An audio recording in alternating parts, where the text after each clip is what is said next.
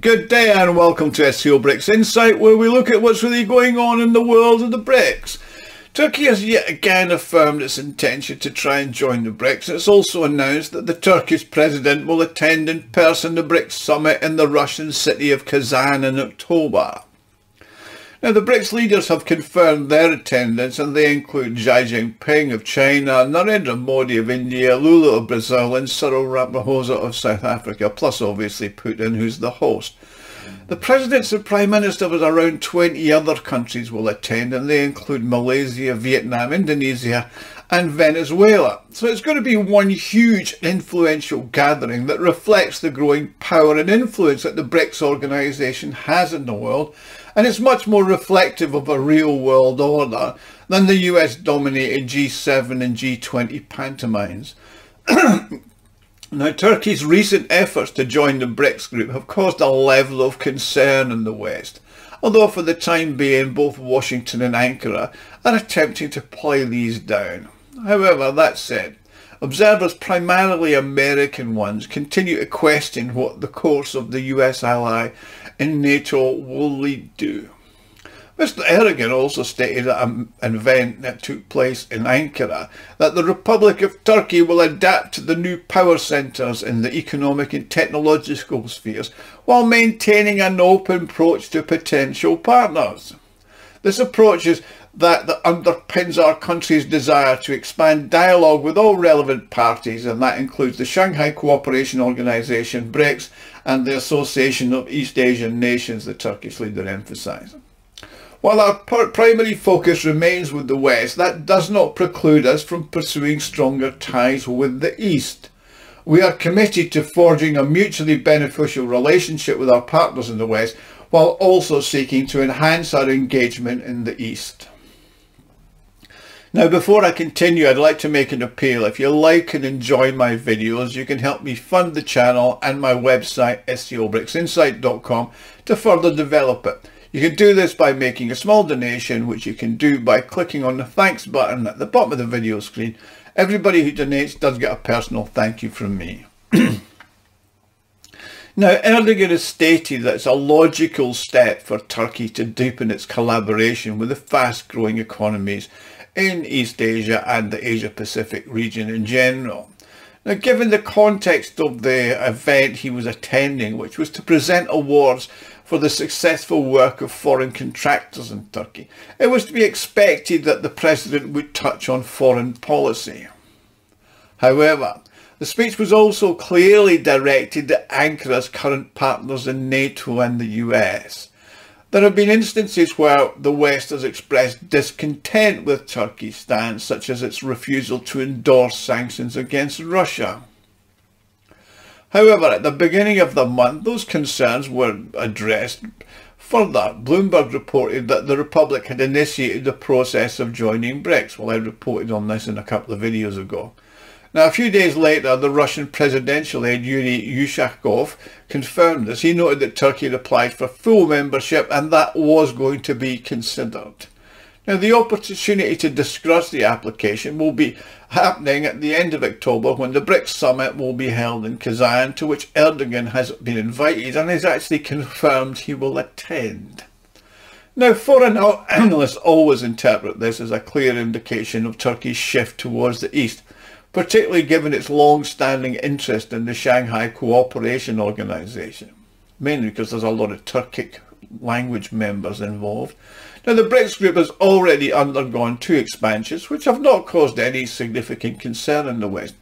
However, the situation with Turkey is unique. I mean, this marks the first occasion that a NATO member has openly engaged with a bloc in which Russia and China play significant roles, as exemplified by the SCO.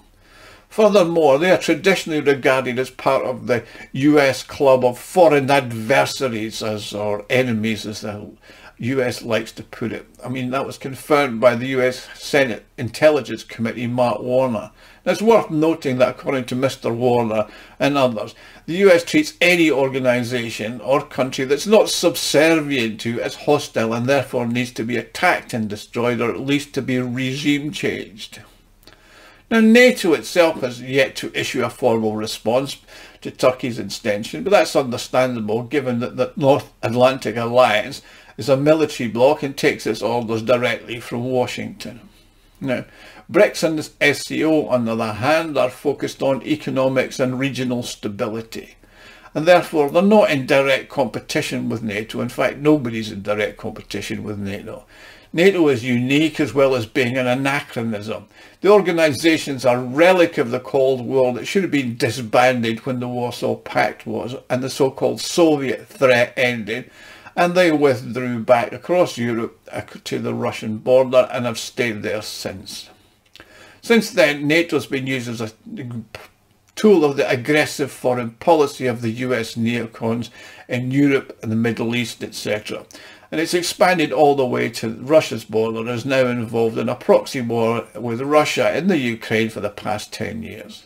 I mean, I always laugh when they say that NATO is peaceful and defensive. I mean, tell that to the Serbs and the family of the dead in Belgrade. Now, the United States, which basically runs and funds NATO, plus uses it as an attack dog, has adopted a cautious approach to the situation. Now, the US ambassador to Turkey, Michael Goldman, stated that Turkey is at liberty to establish ties with any country it chooses, and we are confident in the strength of our relationship with the Turkish Republic.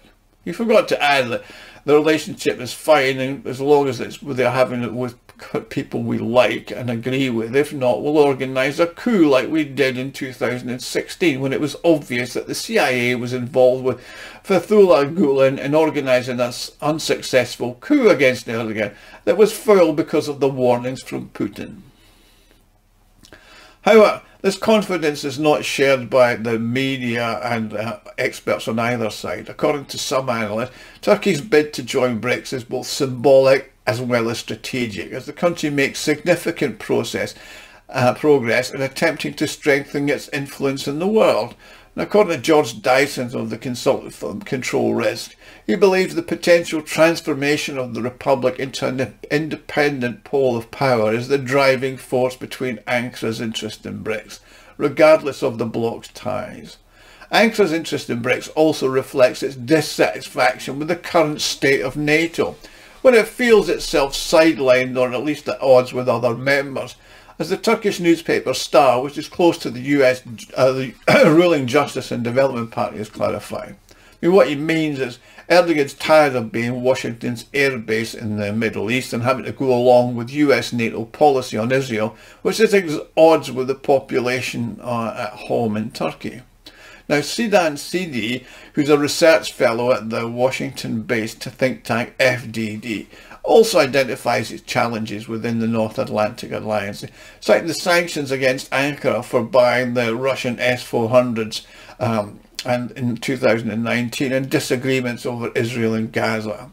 However, he highlights that Turkey's alignment with the Shanghai Cooperation Organization may pose also a risk to the BRICS.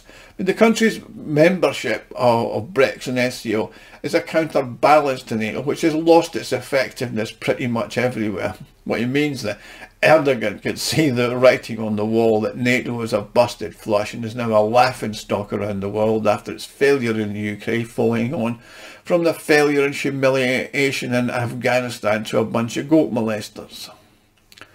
Now, obviously, Turkey has seen that being in NATO is no longer of a benefit to Turkey whatsoever. I mean, over the past decade, Ankara has demonstrated a clear desire to pursue a path of strategic autonomy, says Sinan Ulgen, who's a former diplomat and head of the Istanbul-based think tank EDAM. Now, he states that the lack of participation from other NATO countries in BRICS will likely result in Ankara's decision being perceived as a shift away from the West, despite the authorities' assertion that it's merely a change in the balance. Or maybe, could it be a case of a rat deciding to leave a sinking ship? I mean, Turkey's bid is yet another indication of its departure from the transatlantic community, says Asil Adin Tabas, who's a research fellow at the Brookings Institute in Washington. I mean, Europe is to blame, he says. Mr. Ulgen also highlights the complicated relationship within the European Union as an important point. mean, the tension between Turkey and the EU has been ongoing for many years. I mean, the Republic played a significant role in the establishment of the common European home. I mean, it was the 13th member to join the Council of Europe, and that's the continent's oldest international organisation. Well, it isn't actually. Iron and steel, coal is the one, but never mind. But it's not been admitted to the Union despite applying 3 decades ago. I mean, you take the accession to the bloc of over a dozen other countries, including some of Europe's poorest. Turkey now knows it's never going to be admitted to the European Union. I mean, that said, Turkey should now see that not being a member of the EU is a bonus, as its economy could have been destroyed by Brussels, just like the rest of the countries, by the EU anti-Russian sanctions. Instead, it benefited from them. Now, officials in Ankara are also open about the fact that to join the other blocs is connected precisely with the unconstructive position of Brussels. I mean, in particular, the head of the Turkish Foreign Ministry, Hakan Fidan, he basically said the following statement: "Had economic integration with the EU resulted in membership, it's likely that Ankara would not have sought an alternative like BRICS." Now, the Brussels High Command, which is not open to negotiating the terms of the agreement for joining, on the one hand, like the Americans, they reiterate the stance that Turkey has the right to decide what is best for itself. But as usual, the two-faced EU says one thing and means another. I mean, the EU Diplomatic Service head, Peter Stano, specified that the EU expects that candidates for membership of the Union, and that includes Turkey, will align their foreign policies along with the EU's. So it means follow what we do. No, so it's evident the prospect of Turkey joining the BRICS is incompatible with the EU. Now, it's worth noting that no EU member states is currently a member of the BRICS, or is ever likely to be. I mean, let's be honest. The only country likely to make overtures towards the BRICS is possibly Hungary, given the recent investment into the country by China and its maintenance of a good relationship with Russia, including the Pax nuclear power plant and its ongoing Russian gas supplies. Now, Western officials have reacted relatively restrainedly, perhaps because the BRICS members themselves are not in a hurry to expand. I mean, during the summer, the Russian Foreign Minister, Sergei Lavrov, announced a decision to temporarily suspend the admission of new members to allow for a period of reflection and integration. However, it's not been determined whether any other country will be admitted at this summit in Kazan, but it's certainly going to be on the agenda. However, what could transpire is the BRICS actually come up with a format for new members joining, and a procedure for joining with various levels to be met, and also potential several levels of membership that exists with the Shanghai Cooperation Organization, which has full members plus observers and dialogue partners. So we could see in the BRICS offering various levels of involvement. Anyway, we'll know more once the Kazan summit happens, which is not too long. It's only the end of October. Meanwhile, Ankara's intentions are evident. Ultimately, NATO and the EU will undoubtedly replace their rhetoric about right to self-determination with concrete actions. Now, it's not clear what form they will take, but in any case, Turkey's taken the initiative, which has caused the West a level of concern, and it may prompt them to make some concessions to Turkey. In the meantime, Turkey obviously sees its future in the West and not with the EU-US warmongering self-destructive set, who are obsessed with climate change and LGBT plus issues and not economic prosperity. Anyway, thank you for watching. Please like and subscribe. Please also, if you want to help, click on the thanks button, make a small donation, and obviously the comments button. Love to get your comments, love to read your comments, love to respond to your comments. So thank you again, and I'll see you all again soon. Thank you.